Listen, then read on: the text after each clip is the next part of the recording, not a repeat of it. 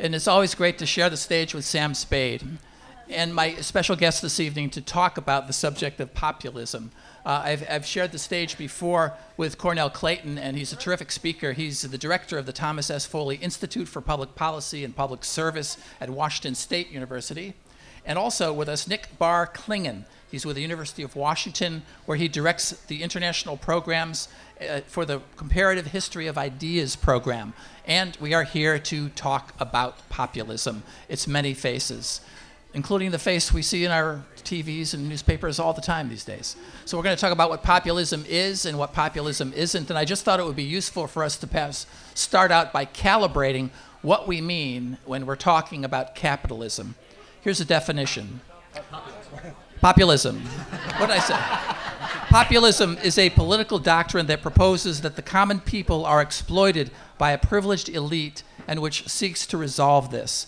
The underlying ideology of populists can be left, right, or center. So I'm going to begin by asking our panelists what they think about that definition. Do they agree with that definition? Would they like to modulate that in any way? Let's start with you, Clayton. So what I thought I'd do just to get us started is I have 4 or 5 slides that talk about different definitions of populism, but also gives you some examples of populist speakers today. So you can see different styles of populist rhetoric. So I think a lot of people think populism is simply what's popular, you know, it's like pop culture or pop art. That's not what we mean by populist politics. There was a period called the populist period in the 1880s, 1890s. That's because there was a populist party. It was actually called the People's Party. We can talk about that later if you want. But populism as an idea, there's actually been lots of different scholars who've looked at this in the past, and they've come up with different explanations for what populism is. Some have argued it's a protest against unfair or rigged economic systems. Others have argued it's a fear of centralized authority like Washington, D.C., or the EU, or the World Bank. Others have argued it's anti-intellectualism. Closer? Okay.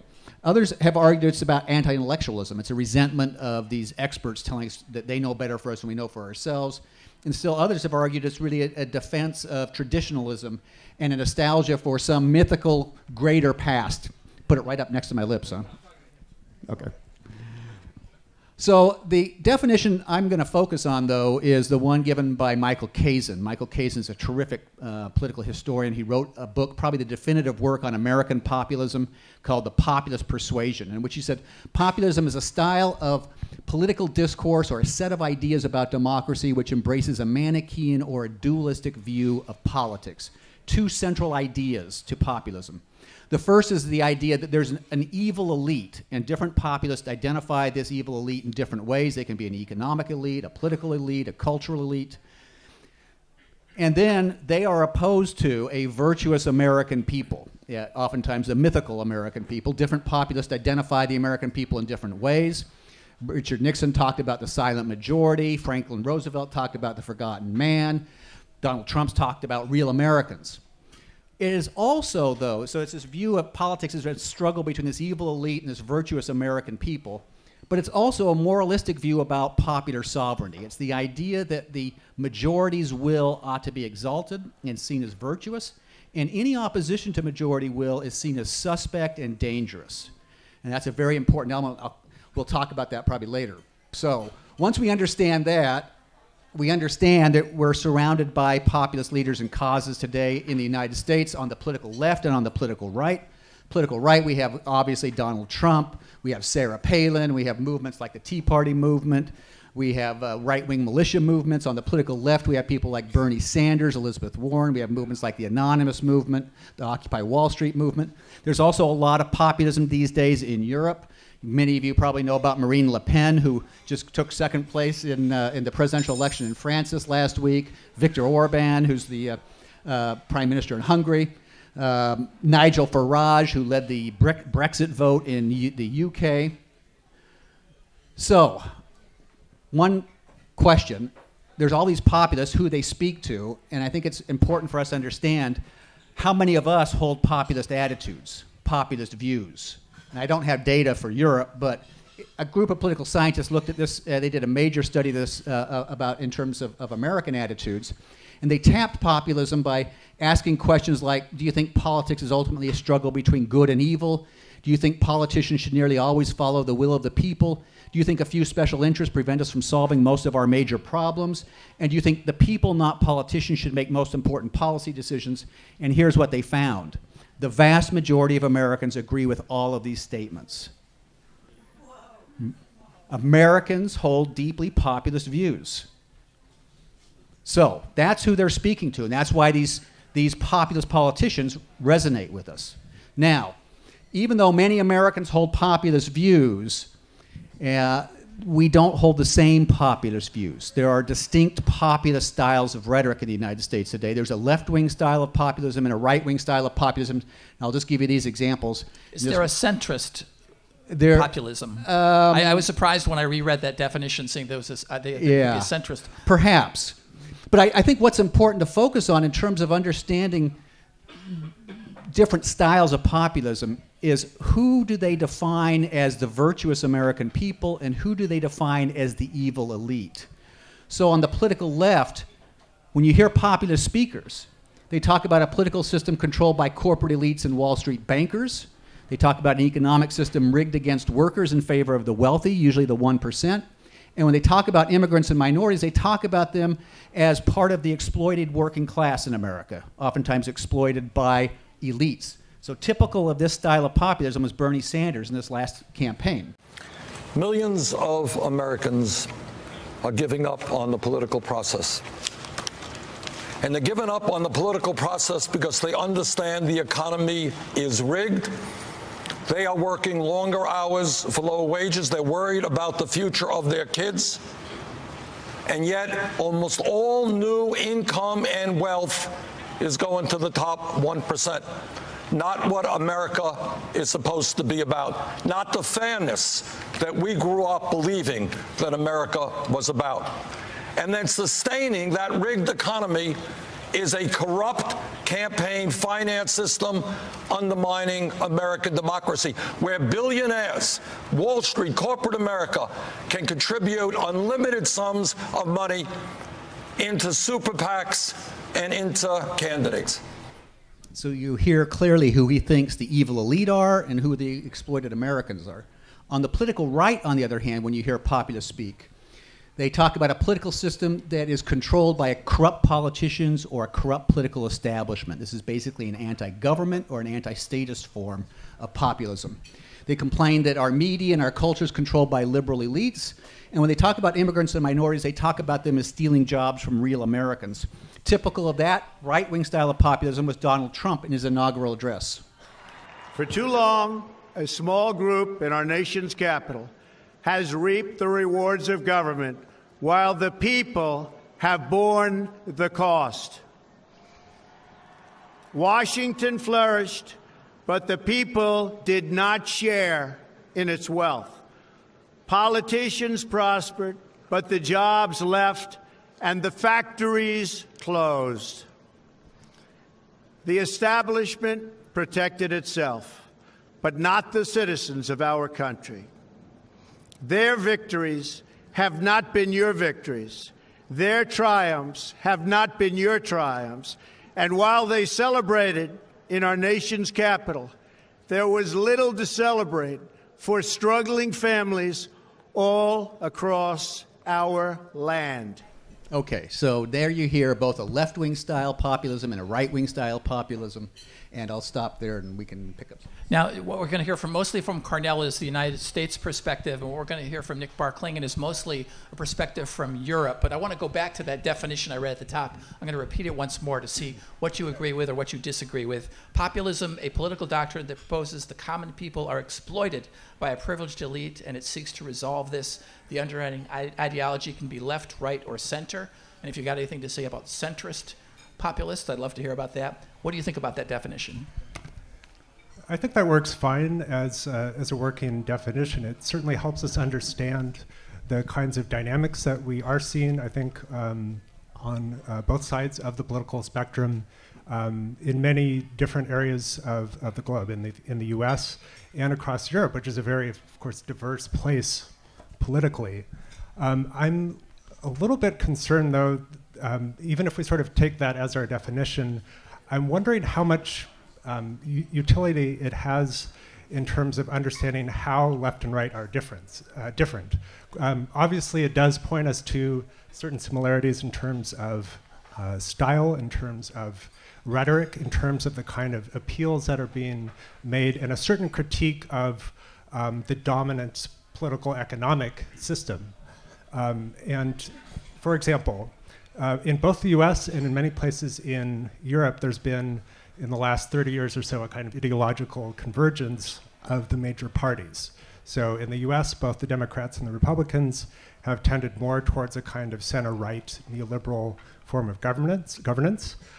That's also true we just saw the French elections, for example, and you can see there the Socialist Party, right, and the conservative Republican Party have been basically pursuing the same general policies with some differences along the edges. And that sort of convergence then has allowed certain economic problems, political problems, to go unaddressed in ways that broad swaths of the populace feel that their concerns are not being heard.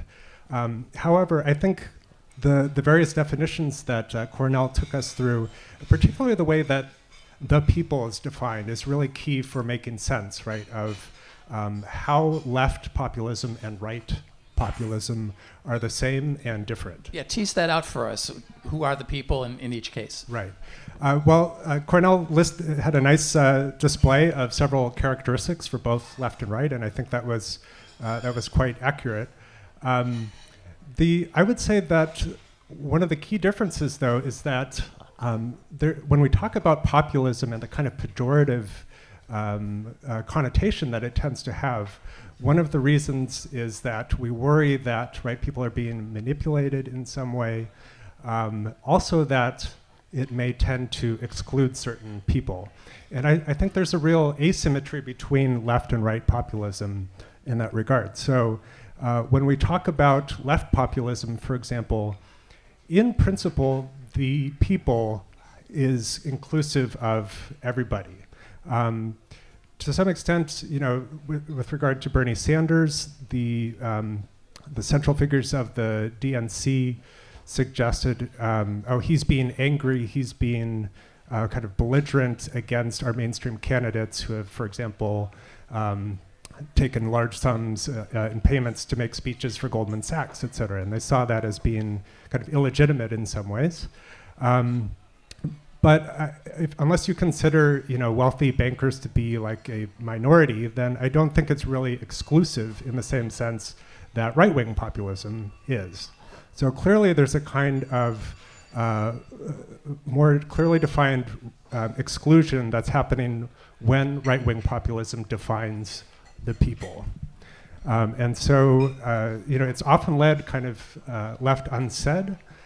But there are certain groups, right, who are considered to be, say, not real Americans, undeserving, right, of the kind of benefits that normal citizens should be entitled to. And that's really true across many different kind of economic systems. So if you look at, we should talk about sort of the causes of the rise of populism. And one of the obvious ones, right, is the effects of globalization over many decades, and the feeling that, say, the traditional industrial centers have been hollowed out, et cetera. But if you look at Europe, right, France, which has a very generous welfare state, the Netherlands, which is certainly not suffering economically in any major way, we are still seeing populism there. And so I would say that there's a separate underlying factor that's played into that, which is essentially racism, or we could say white supremacy. Well, I'll just pick up on it a little bit. I think I think we have to be careful not to confuse populism as a historic idea and a historic mode of thinking about politics and discussing politics, and the populist rhetoric we hear today. The distinct forms of left-wing and right-wing populism I just gave examples of really date back to the 1930s. They emerged in the 1930s. And on the political right, you had characters like Father Charles Coughlin. And on the political left, you had figures like Huey Long. And then, of course, Franklin Roosevelt himself was a left-wing populist. The New Deal was a populist set of programs about redistributing wealth and income to working-class Americans. But prior to the 1930s, the American political discourse, populist discourse, was very different. So if you went back and you talked about some of the famous populists from the populist era, people like William Jennings Bryan or Tom Watson, today, I suppose many of us would consider them left-wing populists in the sense they wanted to redistribute income and wealth to working-class Americans. They were against bankers. They were against Wall Street banks and big corporations. But they were deeply, deeply racist. Tom Watson was extremely racist. In fact, said that the only real Americans are white Americans. And he specifically said, you know, use all sorts of racial slurs. Blacks and Asians and others were not real Americans and shouldn't be part of American programs. If you go back, you know, even further than that, the populists in the 1850s, the Know Nothing movement, deeply populist movement, very, very nativist, very anti-immigrant, anti-Catholic in particular. If you go back before that, Andrew Jackson, one of our populist presidents, also deeply, deeply racist. So, but in my mind, we need to separate out other strands of political discourse, racism, nativism, authoritarianism, from populism. Because you can be a populist and not a racist. You can be a populist and not an authoritarian. You can be a populist and not a nativist. And so these are really separate things that are going on. And sometimes they get combined and sometimes they don't. So, and in fact, one of the points I would make is, you know, some of our great presidents have been populist presidents. Thomas Jefferson was a populist. Franklin Roosevelt was a populist. Ronald Reagan was a populist. But when populism becomes dangerous is when it gets tied with some of these other anti-democratic ideas like racism, nativism, and authoritarianism. That's when we need to get concerned. Yeah, I'd like to get you to tease that out a little bit also. Like, could you give an example of a populist movement that succeeded in resolving this exploitation of the common people by the privileged elite? It worked. And yeah. Maybe an example, a counterexample of populism run amok. Well, the New Deal. The New Deal is a classic example of a set of populist programs and policies. Franklin Roosevelt, in fact, you know, I have this great cartoon that depicts Franklin Roosevelt, you know, shaking hands with the forgotten man. He was seen as the patron saint of working class Americans. He, in one of his most famous campaign speeches, called "I Welcome Their Hatred," he says, you know, the real enemies of the American people are big bankers, big corporations, and they're united in their hatred against me, and I welcome their hatred. That was a very, very populist speech. He was a very populist president, and he affected a lot of populist programs. And some would argue they really did address the needs of the working class. So populists, again, have been a very powerful, positive force in our history in the past. How about a failed populist movement, a failed populist leader who came in saying they were going to give power from the elites back to the common people and really failed at that effort? Well, the Populist Party, the People's Party, obviously failed. William Jennings Bryan never got elected. I would go back and say, if you look at, for instance, the Know Nothing Party, they actually nominated Millard Fillmore as their presidential candidate in 1856. He got 20% of the vote. But again, a deeply nativist and racist organization, but very populist. There's lots of examples of populists who've never been elected. So Huey Long was a populist, never got elected. Father Charles Coughlin was a populist, never got elected. Was Huey Long a successful populist? Well, he was successful in the sense, I have this great clip. You guys want to hear a clip of Huey Long? Yeah. Okay. It is our estimate that 4% of the American people own 85% of the wealth of America, and that over 70% of the people of America don't own enough to pay the debts that they owe. How many men ever went to a barbecue and would let one man take off the table what's intended for 9/10 of the people to eat? The only way you'll ever be able to feed the balance of the people is to make that man come back and bring back some of that grub he ain't got no business with.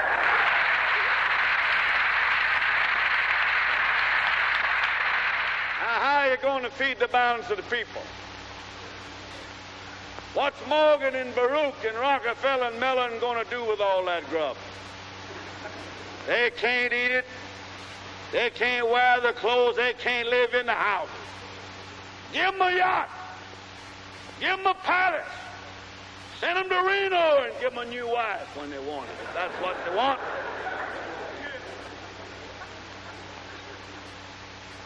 But when they've got everything on the God's living earth that they can eat and they can wear and they can live in, and all that their children can live in and wear and eat and all their children's children can use, then we got to call Mr. Morgan and Mr. Mellon and Mr. Rockefeller back and say, come back here. Put that stuff back on this table here that you took away from here, that you don't need. Leave something else for the American people to consume. Then we start from the bottom, that the 25 or more million American families shall have a homestead, a home, and the comforts of a home, including an automobile and a radio, the things it takes in that house to live on. We say to America, 125 million, none shall be too big, none shall be too poor. So his platform was actually called the Share Our Wealth platform. He proposed capping Americans' income and wealth. So American families could earn up to $1 million and hold up to $5 million in assets. Then after that, all of it would be taxed away and redistributed, was his platform. And as I understand it, a fairly successful governor in Louisiana, assassinated before he could run for political office at a higher level, but really put a scare into Roosevelt. He did. He was both a governor and then a senator from Louisiana. He was going to challenge Roosevelt. Roosevelt was very worried about him, and he would have been a potent challenger for the nomination, Democratic nomination. Nick, let me put that question to you about like successful populist examples from Europe and unsuccessful examples. What comes to mind? Well, there are a couple of examples which I think are still unfolding today. Certainly, the crisis over the euro has generated populist movements both left and right in Europe, and so this is where, again, maybe the term populism is useful because it shows how, for example, left-wing parties that are Eurosceptic find some commonality with right-wing parties that are also skeptical of the euro and its effects. And so, for example, in Southern Europe, in Greece and in Spain, where they've done quite poorly in comparison to Northern and Western Europe under globalization, and particularly feel themselves to have kind of suffered under the yoke of the centralized administration of the EU and its related institutions. There has been left-wing populist backlash there. So in Greece, Syriza, and in Spain, Podemos, and Syriza actually has managed to exercise some power. I think both parties are kind of struggling with how to actually manage that and to actually go up against the overwhelming power of the EU institutions, and especially, of course, Germany being the dominant power. I can think of another example which is more distressing, I think. I do think, historically, because populism is not a very precise term, it's designed to be vague in some ways. It's a little bit hard to identify populist movements, in my opinion. But if we look at the case of Germany, for example, in the Weimar Republic, which is the democratic republic that existed immediately after World War I, prior to the rise of the Nazis who came into power in 1933, there was you could see that as a kind of populist mobilization. So the Nazi party, trying to mobilize what in German called it the Mittelstand, the sort of middle class people. So not and sort of like the small shopkeepers, not necessarily the working class, right? So it was framed, despite the term National Socialist, specifically an anti-Marxist, anti-class kind of mobilization, right? So there it was, right, das Volk, the people, right, against the supposed international elite of bankers and of course, Jews in particular. Now, that, of course, is a story of success in a way that's not very happy story. It carries on, I think, also in the kind of resonance that that term has, right? And so this is, again, where I want to kind of make this distinction in terms of left and right-wing populism. Das Volk is a term which means literally the people, but of course, because of the Nazis, has a kind of racist tinge. It means, right, the Aryan people defined kind of biologically, Jews being a potential pollutant on the kind of strength of that race, of that people.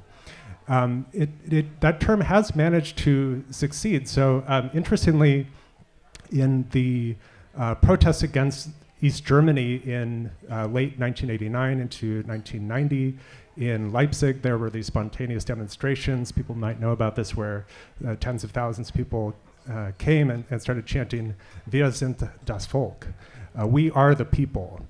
And so there, the emphasis was on, it is a kind of populist moment, I think. It is saying we, the people, right, in a supposedly democratic society, should be the source of sovereignty, right? And so they're seeing the regime as being these elites who are exploiting them. And that is perhaps a more happy story, but this very same slogan, unfortunately, has been taken up again, first by Pegida, which is an acronym for people against, patriotic Europeans against the Islamization of the West, very explicitly racist, anti-Islamic group. And then this slogan has also gone into now the Alternative for Germany right-wing populist party. So that, that term sort of carries that ambiguity, the Das Volk, and you can really see it in the German case, I think. Who is defined as the people, and whether we want that to be successful or not, I think it's more than just sort of a formal question about the style of politics, but really how is that people being defined, and what are the risks entailed? What causes populism to wax or populism to wane? What brings it on? One might think right off the bat, if elitists had more power in society and there was more of a division in society, that might give rise to more populism. Is that true, or are there other causes of bringing it to the forefront? And are there historic conditions that lead to the populism fading for some reason, or is there always going to be a populist? What do you think, Cornell? So, I give a lecture on populism and paranoia in American politics. And when I give that, I argue the first thing to understand about populism, I say populism is for losers. And what I mean by that is populism is an explanation for why certain people feel like they are coming out on the losing end of major cultural, social, demographic, and economic changes. So, it's not surprising that we had populism really rampant in the United States in the 1880s and 1890s when we were going through the Industrial Revolution. We were moving from an agricultural-based economy to an industrial one. We're becoming more urbanized. We had massive waves of immigration. And the upshot of that was... This is... Uh-oh, someone's going through my slides. The upshot of that was that there were real winners and losers in the economy. There were some people, like the Rockefellers and the Morgans and others, who were living lives of absolute opulence. The vast majority of Americans were living in Dickensian conditions in the inner cities, working very, very long hours for very, very poor wages and poor working conditions. And populism spoke to them. When a populist like William Jennings Bryan got up and said, the problem is it's these big corporations, it's these crooked bankers, they're the ones exploiting you, and so vote for me and we'll take care of that. That spoke to them, it resonated with them. Now today, if you look at what's going on, we're going through the second Gilded Age. It's the new Gilded Age. We have a new economy that has moved from a national economy to a global economy. We've increasingly automated and mechanized the manufacturing process. And what that has produced is a bifurcated economy. Some Americans are doing extremely well in this new economy. If you're in the top 20% of families, your median income has skyrocketed over the last 30 to 40 years. And if you're in the top 1%, it's off the charts. If you're in the bottom 80%, your income, your mean income for those families has either been stagnant or it has fallen during this period. And what that means, there's millions and millions of Americans who are working longer and longer hours for less and less. They can't afford to send their kids to college, they can't afford their mortgages, they can't afford health care. And they're looking for explanations for what's going on. So an explanation is elitists are doing this to you. Is that the explanation? Is that the real explanation? Or is it just a form of rhetoric that's used by politicians to get elected? So the explanation that populists give, and again, you get a left-wing and a right-wing response to this. So the right-wing populist says, well, the problem are these crooked politicians who've done these crooked trade deals.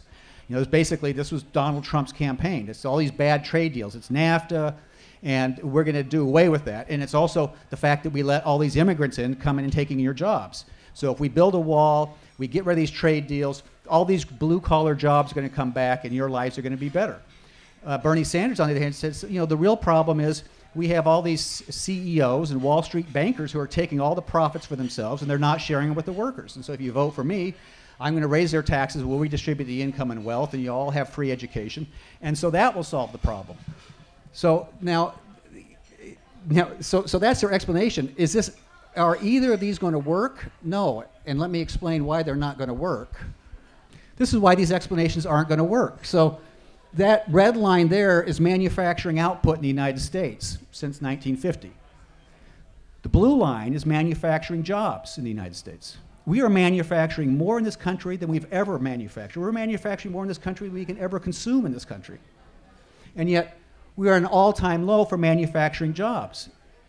We're not shipping jobs overseas. In fact, there was just a major study that came out last week that estimated that job loss as a result of international trade is less than 150,000 jobs a year, net jobs a year over the last 10 years. Now, to put that in perspective, we create 200,000 new jobs a month over the last 6 years.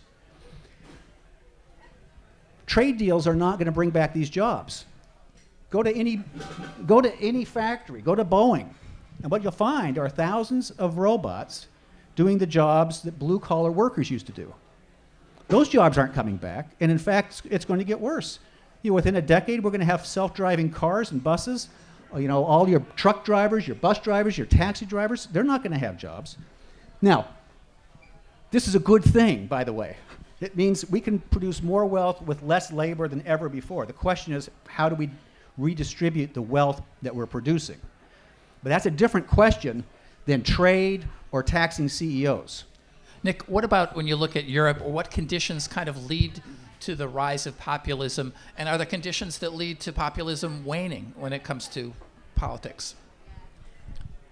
I think, and actually to connect this back to what Cornell was just saying about the U.S., I think clearly this is, you know, the larger backdrop to this whole phenomenon, right, is the problem, right, of the capitalist economy being unable to, at least in the way that it's configured, actually, right, sustain people's livelihoods on a mass scale. I would point out, you know, one of the stories that's been told to us about, say, the rise of Trump as a populist, you know, when he says that, you know, the elites have sold your jobs down the river. You know, much of the blame has been placed on the so-called white working class. But if you look at you know, during the Republican primary, the average Trump supporter, their average income was $72,000 per year.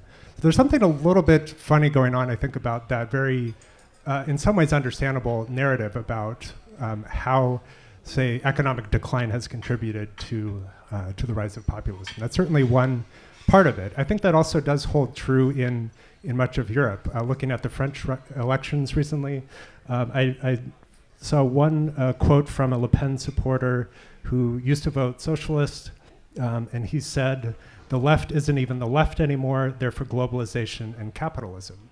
So there is this kind of sense, right, that, again, there's been this ideological convergence of the mainstream left and right parties, and that they don't have any compelling answer for this problem.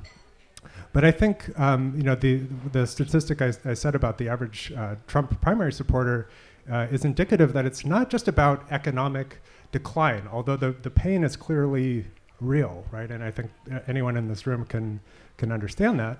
But there's also, I think, in relation to populism, it's not just about the objective economics, but also the kind of sense of cultural status and prominence being lost. And we see that also sort of extends, right, the roots of populism beyond just the kind of economic. It's interesting. So the reality of the economics, and then there's overlaying that is this cultural tension that's going on. I think so, and that also does connect to much longer traditions, right, in European history, which are quite dark. I wanted to read one other quotation which sort of connects also Trump-style populism to some of the kinds that we're seeing in Europe. Some of you may have seen this as a very controversial tweet from Steve King, who's a congressman from Iowa. This was, I think, March 12th, so right before the parliamentary elections in the Netherlands on March 15th. And so he tweeted, Geert Wilders, he's the main right-wing populist in the Netherlands, Wilders understands that culture and demographics are our destiny. We can't restore our civilization with somebody else's babies. So this is, that goes beyond merely just economic pain, right? Which is something that we've seen has been spread out over many decades now, since really the rise of neoliberalism since the 1970s. So the fact that we're suddenly seeing, this global kind of wave where somebody like Steve King is drawing a connection, right, to the supposed, decline of our civilization in Europe and the U.S. goes beyond just economic questions. Yeah, let me jump in there, because the same thing's going on in the United States. So again, when I said that populism is for losers, it's explanations for why certain groups feel like they're coming out on the losing end of changes in the economy, changes in our culture, changes in demographics. We have more foreign-born Americans today than any time since the turn of the last century. Now, we know immigrants bring dynamism to the culture and to the economy, but they also raise deep issues about national identity. And there is no doubt many Americans feel threatened by this. They feel like they are becoming a minority in their own country. And in fact, they are. Within 2 decades, we will be a minority majority in the United States. Now, again, for people who feel threatened by that, this populist rhetoric that says, the problem is we have these greedy CEOs who want to bring in cheap labor from Mexico. That's the problem. We got to keep them out. Or you have populists, on the other hand, who say, the problem is we have these corrupt politicians who want to bring in minorities so they'll vote for them in their electoral coalitions. That's the problem. We'll keep them out. This is appealing to people who feel threatened by these demographic shifts that are taking place. So economic changes, demographic changes, social and cultural changes as well. There's a great book out there right now by a sociologist entitled Strangers in Their Own Land, really talking about the Tea Party movement. But it's really, it's an explanation that there's this cultural elite who's foisting upon Americans this culture that's more accepting of certain groups like gays and lesbians, that sees less of a role for religion in our public institutions, that sees things like the changing gender relationships as a good thing. There are many Americans who feel threatened by this, and they feel like they're strangers in their own land. And so when you have a populist say, well, these are these liberal elites foisting this artificial culture on the real Americans, this resonates with them. Great book, Arlie Hochschild. You can listen to my interview with her at KUOW.org. It seems as though populism, excuse the expression, is kind of an untrumpable thing to put out there, because if you say you're in favor of the people versus the elites, how does one answer that? You can't. An elite party isn't going to win against that argument. Like, what are the what's the opposite of populism, or what defeats populism? Well, I'm not sure defeating populism is necessarily the goal. I mean, there are times when our established institutions, our elite institutions, are very problematic. I mean, there's no question there's a lot of economic inequality and unfairness in our society today, and populists speak to that, and rightly so, right?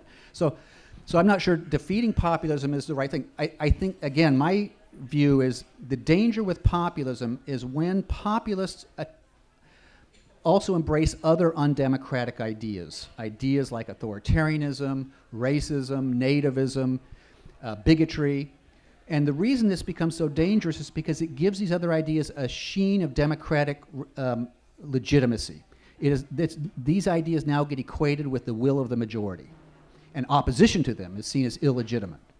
And I think that's the real danger of populist leaders, is when they embrace these other undemocratic ideas. And that's what we got to be on our guard against. Now, there is a tension between populism, because it embraces this Manichaean view and embraces a particular view about popular sovereignty. There's a tension between that and democratic pluralism. Democratic pluralism is the idea that not only should there be disagreements in a democracy, not only these different viewpoints inevitable in democracy, it's healthy for democracy to have them. And so what you want to do in a pluralist democracy is protect minorities, protect minority viewpoints and minority rights, protect them against the majority. And that's the tension. So again, in my view, when a populist starts wanting to attack minority groups, wants to start suppressing minority viewpoints, that's when we got to become worried. Well, and of course, minorities or immigrants are not the ruling class. They're not the elite by any means. So it seems to conflate two different things. But if you succeed in convincing people that it's a populist stance, one seems to overwhelm the other. Like, what do you think about it when it comes to, like, what's the opposite argument? Can you argue against populism, or is that always going to trump anything? Well, I agree with Cornell that I'm not entirely sure that it's always bad either. I mean, again, I see right populism and left populism as being categorically different in some way. I'm not sure I'm convinced that Bernie is a populist in the sense of having a Manichaean viewpoint in that way. Yes, he's criticizing the bankers, et cetera, but not just in moralistic terms, in terms of actual economic challenges, right, that this country is facing. I'm not sure that he is an anti-pluralist. Clearly, there's always been a problem on the left, of course, of how to deal with, right, building a coalition of people who have different struggles and different interests. But I don't really see where left-wing populist movements are really trying to get rid of all plurality in that way. It seems to me, in terms of sort of answering, say, the problem of right-wing populism, somehow the left is going to have to figure out some more compelling answer than just catering ever more to this mythical center right, which is what the Democrats are currently doing. They're not trying to build a new base. They're not trying to build new coalitions. Instead, they're in search. Now they're sort of saying, well, you can be a pro-life Democrat. Yes, let's. And so they're sort of catering more and more to the right. And you see that also in Europe as well. So now we have the new president of France, Emmanuel Macron. He is this sort of centrist technocrat, and people are saying, "Whew, Le Pen didn't win. Thank goodness we stemmed the tide of populism." I am not convinced that he has really a compelling answer to the kind of discontent that she voices, and so I think that is a real open question for the next 5 years. The more and more we keep seeing kind of the same centrist response to these very real problems, the more we're going to see the same result, I'm afraid. I want to go to your questions now. We have a microphone in back, and you could just line up at the microphone and we'll get to them.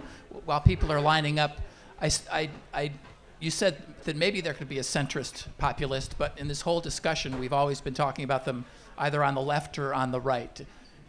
As we've been speaking, does a centrist populist come to mind? Is there such a thing? I can't imagine one myself. Well, again, the way I think about populism and the way that Michael Kazin discusses it. It's really a way of thinking, and it's a style of discourse about politics that simply sees politics as a struggle between an evil elite and a virtuous people out there, right?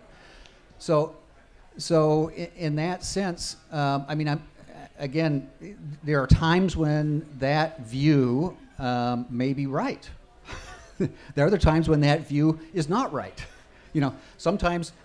So Walter Burns, who was a political theorist in the 1960s, had this great quote. He said, "The question in all democracies is not whether we'll be governed by elites. The question is which elites." And that's absolutely true. Look, Donald Trump became an elite as soon as he became elected. If Bernie Sanders had been elected, he would have become an elite. And so Burns says, the real trick for democracies is to make sure we're governed by worthy elites. It's not to be fearful of elites. Everyone who has political power is an elite. So the real question is, what is a worthy elite and what's not a worthy elite? And that's what we should be focused on, it seems to me. Okay, let's go to the question. What's your name and what's your precise Jack question? Mackey, a very simple question, which I expect will be a complex answer. What is the role of religion? How does religion play a role in populist movements? Religion and populist movements. Religion often in society has represented elites in the past. It's also represented downtrodden people. It seems like it could be in either direction. Any thoughts on that? Well, it's certainly, there have been, in American history, there have been periods when religious bigotry has been hooked up with populist ideas. So again, if you go back to for instance, the Know Nothing movement in the 1850s, it was very populist. It was very anti-immigrant, but anti-Catholic immigrant. They saw Catholics as trying to undermine American democracy and Christianity itself. And it led to actually riots, anti-Catholic riots in places like Philadelphia and Baltimore, where Catholics were beat up and killed in the streets. There's certainly been periods when you went to the populist era, for instance, one of the big scandals that the populists saw was the so-called gold standard, the gold conspiracy, which they thought was a conspiracy of international Jewish bankers to exploit working class Americans. And it was deeply anti-Semitic, a lot of the populists of the 1890s. So, there have been periods when religious minorities have been picked on as particularly problematic by populist officials. And sometimes they're hooked up with the elites, like Jewish bankers are. They're seen as part of the elite structure that's oppressing Americans. Sometimes they're simply seen as scapegoats for why working class Americans aren't doing well, as in the case of Catholic immigrants, for instance. Yeah, I think it's hard to generalize on that question. Certainly in the European case, there's so much diversity in terms of how religion intersects with politics. Le Pen does represent this kind of longer conservative Catholic tradition in France. In the Netherlands, it's not clear to me that religion plays all that much of a role, say, in the Wilders campaign. He sort of represents a more like secular, supposedly progressive humanism. You could say that in some places, I think in Hungary and maybe some other places, insofar as religion can be racialized, that is to say that, as Cornell was saying, when Jews are seen as these sort of outsiders who are running this kind of conspiracy, you can see a similar kind of thing happening with Muslims, I think, where it's not so much that people object to, say, the tenets of the Quran. That is what Wilders would say. Clearly, there's a kind of racial dimension to that. So I think it'd be hard to separate purely in terms of religious identity, but perhaps in the sense that, under the surface, there's tied to white supremacy is a certain Christian identification that sees, as non-pluralistic, right? That sees as Jews and Muslims and other people as not one of the people. What's your name and what's your question? My name is Mike, and the word conspiracy was missing from your presentation. Might you consider the possibility that what we've seen in the recent elections was not a confrontation of ideas, but rather a conspiracy? You've ignored the fact that we have Fox News and we've had the domination of the media by right-wing sources. And we've seen one party, the Democratic Party, lose three consecutive elections because they were trying to bring a populist concept, namely universal health care, and they've been punished in 2010, 12, 14, 16, and so forth.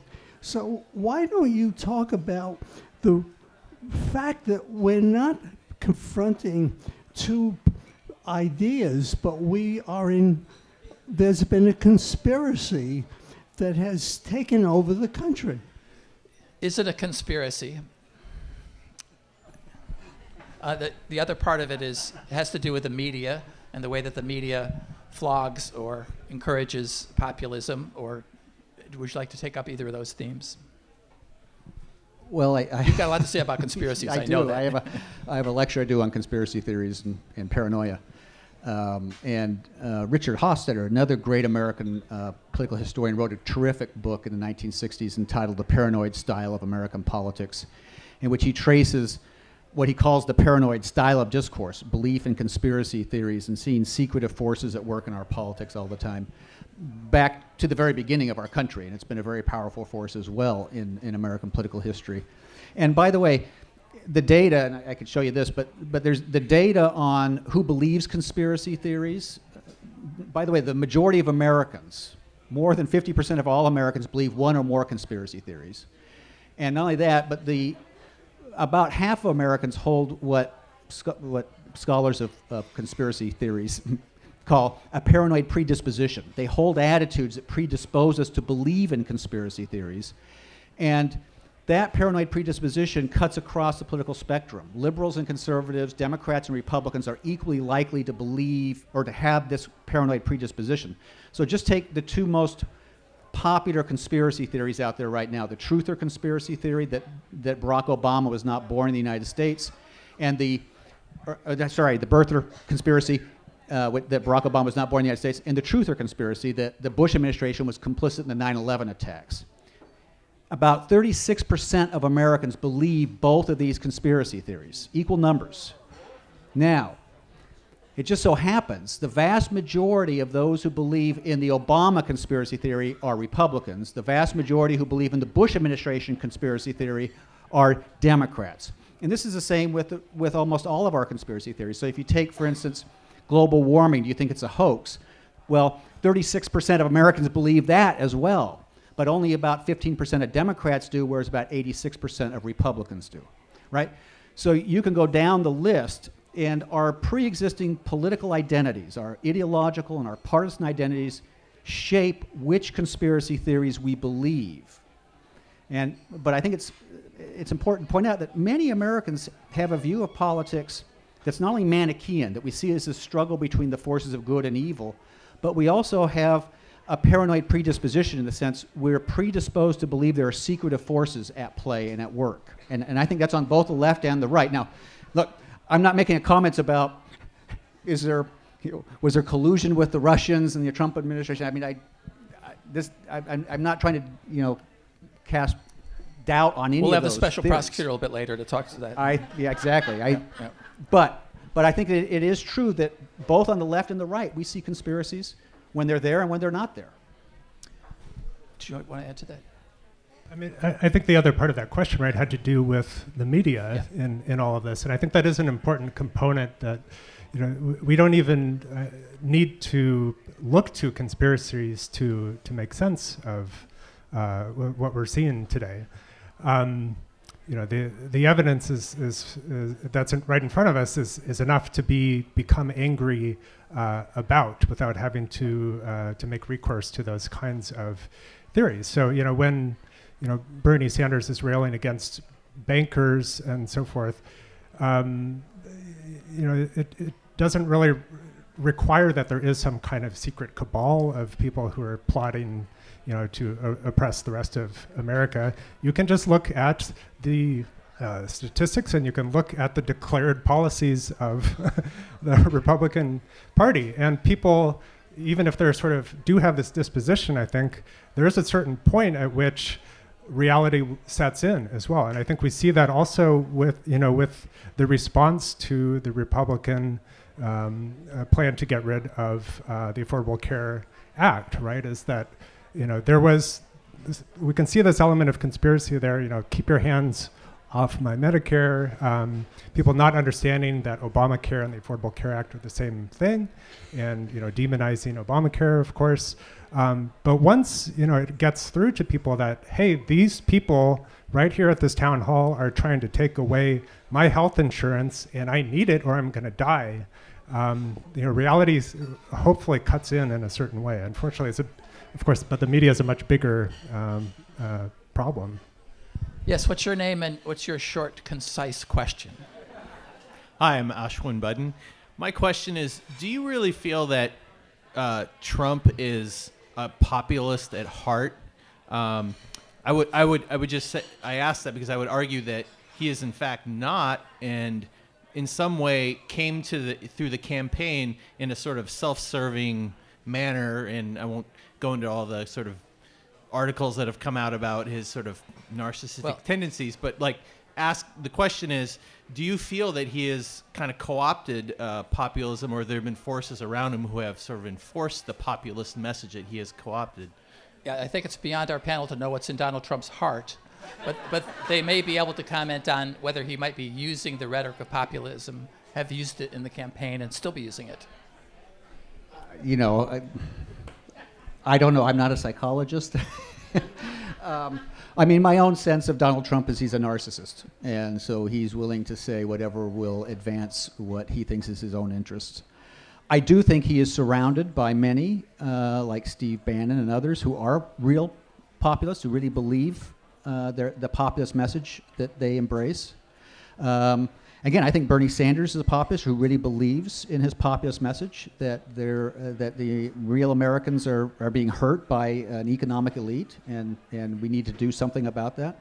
So there are real populists out there in our politics today. I'm not sure Donald Trump is one or not, but I don't know. So. Well, he talked about draining the swamp a lot, but when you look at the amount of money and many of the people he's appointed to posts, it doesn't appear as though he's turned it that away at all. Do you want to add to that? Yeah, I think that's totally correct. If you look at the net wealth of his cabinet is astronomical. He is,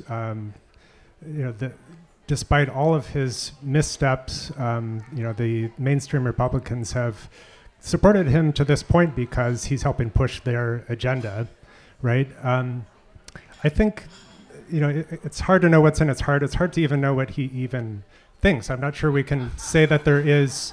Well, it's hard to know what he even says. In all seriousness, after he says it. There's.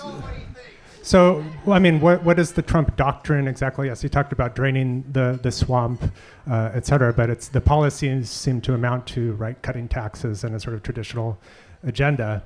But I think, again, the question, is he a populist or not, it hinges again on how do we define the people. I pulled aside one other quotation. I'm not sure exactly where this is from, but he at one point said, "The only important thing is the unification of the people, because the other people don't mean anything." So now, so everyone laughed because that sounds like typical kind of non sequitur, incoherence. But I think actually, if you take it at its face value, this sort of shows, what do we mean by the people, right? He is implicitly saying there are real Americans and there are other people. And so his populism doesn't have to speak to, the masses necessarily, or the people whose economic interests he's claiming to represent. He is speaking, sometimes with dog whistles, sometimes quite explicitly, right, to a certain kind of real American, and that does not include all Americans. I think what is clear, regardless of what Donald Trump thinks or believes, is his rhetoric is deeply populist. If you can't listen to his inaugural address and not hear populism and nationalism in that, both, but populism. And this statement, that you'll be forgotten no longer. I am going to be your voice. That is what populists say. That's populist rhetoric. So he is clearly populist in the sense he's engaging in a populist style of political discourse and rhetoric. Whether he believes it or not, nobody knows. Yes, your name and your short question. Hi, I'm Richard Myers. I get the populist left and right, you explained that, and especially the differences for the what is real American. And then my question has to do with historically as well as currently. It's clear on how they address the what is real American, either immigration policy, how do you keep non-real Americans out. What my question again is, historically, how do populists, what have they floated legislatively or otherwise to redistribute wealth? You went on where both the left and right attack that. It's either the corporate America or the politicians are the bad people in terms of distributing that wealth. And on a basic level. But what are the proposals? Even you go through Bernie, you get through Trump. What would they actually propose that would be like real to actually distribute wealth? Are there authentic proposals? Historically, or have programs? there been? Have those long ago? Did they float ideas out? Well, Every Man a King, Huey Long we talked about. Yeah. But are there other examples historically of where they've actually delivered on this redistribution of wealth from the elites to the have-nots? Well, again, every era. From my perspective, the populist rhetoric is an explanation for why certain people are losing out on major changes taking place in the economy, in our culture, our society. Different periods, you have different challenges. So, for instance, during the 1890s, the populists were attacking the gold standard. They thought the gold standard was the mechanism used by the wealthy to keep workers in debt and to exploit them. And so they had this elaborate theory that it was a bunch of international Jewish bankers that imposed the gold standard on us, and they wanted bimetallism, and that was one of the primary planks of their platform. Huey Long, wanted to share our wealth. He wanted to limit American income and wealth and then redistribute all the rest. Franklin Roosevelt, a populist, had New Deal programs and policies that put in place a social safety net to help working class Americans. So different populists propose different things. Bernie Sanders has proposed a lot of populist programs, for instance, the idea of free higher education, the idea of a single-payer health care system, and basically making health care a right for all Americans, meaning that they would be paid for all Americans. So he's proposed a lot of populist ideas. Now, again, Donald Trump has proposed populist ideas. They're different. His populist ideas are things like we're going to get tough on trade, and we're going to have a national industrial policy that will bring these blue-collar jobs back. Now, I don't think that's going to work, but that is addressing the plight of working class Americans. They see these jobs have gone overseas. And he's going to build a wall and keep low-paid immigrant labor out. And that will drive up wages for working class Americans is his argument. Now, that's a populist argument. Now, is it going to work? No, I don't think so. But that is populist arguments and policies. I guess, does that answer your question? Yes, but I guess my key adjective was whether they're real or not. I mean, well, his or in the past, you're saying you're right. Historically, are people who delivered on this promise of redistribution of wealth. And legislatively, yeah. I mean, it's one thing to have health care, one thing to have free education, but when 1% have all the wealth, there's an appeal to redistribute that. But how would they actually attack that so that was redistributed? I mean, other than, so there seems to be like an appeal to the popular ideas to grab and navigate to. But who's really delivered on them? Are there any examples from Europe that would apply here? I mean, actually, what I was thinking about a little bit earlier is not so much policies that have been carried out and delivered on, but one of the issues when we were talking about Euroscepticism, I mentioned that there are left and right-wing parties in Europe, right, who are critical of the role of the EU for different reasons, right? So, on the right, it tends to be a dislike of the kind of centralized authority, especially in relationship to immigration. On the left, part of the frustration is that the Troika has really restricted the ability of national governments to develop their own monetary policies. So when you're a national politician and you can't rely on the traditional Keynesian mechanisms that you had before, you're really hamstrung. And so that's been part of the populist reaction in, say, Greece, right? Is that they're very frustrated because they're constantly having to pay back loans, and they feel like they can't break out of that cycle. They can't use their own sort of policy domestically to try and generate their own economies. Hi, what's your name and what's your brief question? Hi there, my name is Jimmy Avery. My question concerns something you brought up earlier in the evening about automation. Because so many jobs are getting automated these days and folks are making less money, they have less work to do. To avoid a populist uprising, what do you think are all the various options to deal with that situation? Because I feel it's the political issue of the 21st century, the political issue that underlies everything else. So including wealth redistribution, equity sharing. What do you think are all the options? From a populist perspective. Sure. Okay. What are the real options? You pointed out some options you said were false options. Yeah, well, I agree with you. Again, if you go back to this chart, I mean, the real problem for working class Americans, and the reason why you've seen this tremendous polarization of income and wealth. So this is different quintiles of Americans' mean income. So that top line is the top 20% of families in the United States. Their mean income has gone up dramatically. And if you look at the top 1%, it's skyrocketed. But the bottom 80% has been virtually flat during this time. This is the Gini index of inequality measure in the United States. You can see inequalities growing. What's causing this is not trade. What's causing that is this. That's where these blue-collar jobs have gone. They've gone to automation, and it's going to continue to go to automation. And again, we see some of us think of this as a bad thing, because that means we don't have as many high-paying blue-collar jobs. This is a great problem to have. We can produce more wealth now than ever with less labor, and what it means is all of us should be spending more time doing things like artistic pursuits, recreational pursuits, creative pursuits. What the problem we got to grapple with is the one you mentioned. What do we do with an economy structurally that doesn't need to have everybody employed? Or at least not everybody employed at wages that they can live on?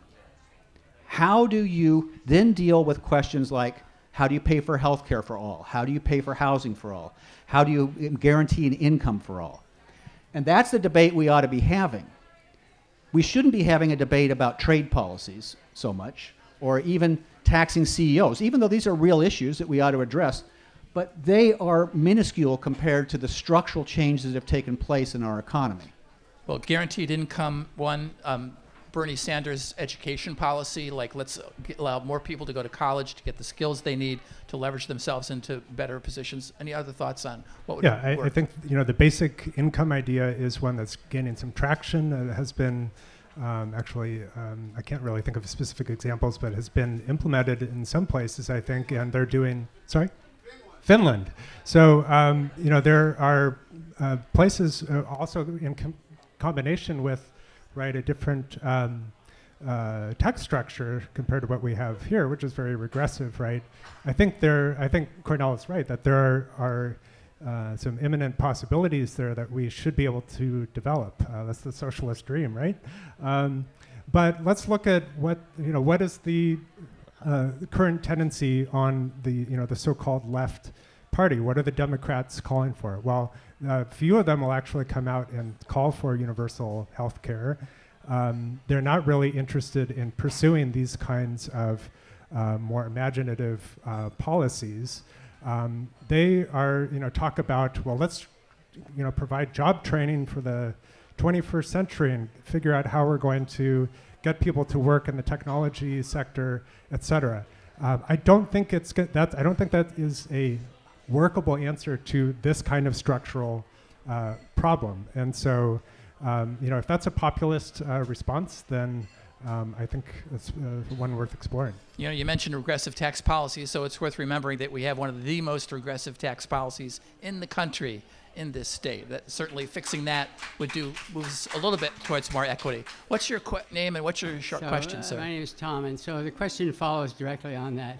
When I try and think about a centrist populist, how can a politician, build a following, a populist following with these complex ideas? I mean, I think that's the key issue. People want to get elected, they fall back on simplistic notions, and these kind of problems require a lot of thought and care. And is it conceivable that you could have a populist movement in support of, as someone else asked, policies that actually have a chance of working? That's a great question. I mean, the decline of the power of political parties has certainly led to extremes in Congress, much less cooperation going on. Is there any way to kind of solve that or deal with that issue? So one of the other things that I think has given rise to populism today is changes in what we call mediating institutions, the institutions that link people to political decision making, to political power. The two most important of these are political parties and the media. And the way these operate have fundamentally changed over the last 30 to 40 years. So political parties have simultaneously become much more polarized than they've ever been. And in fact, if you look at the polarization index in our Congress, it is steeper than it's been since the 1870s, since we've had these two particular political parties. And what that measure is a measure of bipartisan voting. Do Democrats vote with Republicans, Republicans vote with Democrats? That is less likely to occur today than any time since we've had these two particular political parties. So our parties have become very polarized, but at the same time very weak as institutions, meaning they can't control who gets elected. And they can't control who gets elected for lots of reasons. Two of the major ones is the shift from using caucuses to going to primaries for selecting our candidates, and the other is the way we run our campaigns, the move towards media-centered campaigns. Both of these have cut the political parties out of who our candidates are. So if you wanted to get elected in the 1950s, the way you would do that is you would get involved with a local political party, you would build a base of support in that political party, you'd run for a local office, you'd build a base of support in your state political party, you'd run for a statewide office, then you'd build a base of support that allows you to move on at the national level and build a base of support at the national party level, because you needed partisans to go to the caucuses to nominate you, and you also needed the partisans to go out and canvass, to ring doorbells, to tell people to vote for you, to stand on street corners. Today, how do you get elected? How did Donald Trump get elected? You go to a special interest group, you get them to write you a check, you produce campaign ads, and then you beam yourself directly into homes. You bypass the parties completely, and in fact, you see the parties as a hindrance. Donald Trump and Bernie Sanders both saw the parties as an opposition to them. So our parties, the way they operate today, have opened themselves up to outsider-style candidates, populist-style candidates. That's why we have people like Donald Trump and Bernie Sanders as successful candidates these days, because our parties are very weak. So one of the things we could look at, if we don't like populism, is strengthening political parties so that they can control who in fact becomes candidates. This is also an explanation for the Tea Party movement. It's because the Republican Party establishment, the Republican Party itself was very weak in controlling who could be the candidates for their own party. So one thing to look at is strengthening political parties. I might, in terms of how to actually solve some of these problems that populism is a response to, I'm not sure that building the center is the answer or strengthening the parties. I think the alternative, which is what some left-wing populists are trying to do, right, is to build coalitions from their side outward, and which is the complete opposite, right, of what the mainstream Democrats would like to keep doing, which has been their path, which they've failed horribly with in 2016. So. I would actually suggest kind of the opposite, that there is at least the possibility, right, of mobilizing populism in a more productive way, again, in a way that is not anti-pluralistic, right, but is actually able to link people with different struggles to see the commonalities of their struggles against, right, the, shall we say it, the elite. So that's a rather different kind of answer. Let me just say, you can have very strong parties that are populist. That's basically what the New Deal Democratic Party was, an extremely strong party and a very populist party. But if you have weak political parties, what you do is you allow so-called outsider candidates in, and that can be good or it can be bad. Oftentimes it's very bad. I mean, Donald Trump, the Republican Party, you know, so if you went back to the original populist period, William Jennings Bryan was nominated by the People's Party to run it for the presidency. He was also simultaneously nominated by the Democratic Party, so he was on a fusion ticket, the Democrats and the People's Party. The Democratic Party establishment thought of William Jennings Bryan the exact same way the Democratic Party establishment thought of Bernie Sanders, and the Republican Party establishment thought of Donald Trump. They saw them as hostile takeovers of their party. So you know, the question of party strength is separate from whether or not the party itself embraces populism. I think we're much safer to have populism as part of a strong party system. You want a party that can actually make good on real populist pledges, if that's what you want. If you want to see redistribution of income and wealth because you think that's what we need, you want a party that can deliver that for you. You don't want some outsider candidate who comes in and doesn't have the support of a party that can deliver. Parties are the mechanisms of responsibility in democracy. So we shouldn't fear parties, but we should make sure we have good party leaders, good parties. I'm going to wrap up the public session now, but can you guys stick around for a little bit longer if people want to ask you questions? Let's give a big hand for Cornell and Nick. Appreciate it. Great job. And thank you very much for your attention.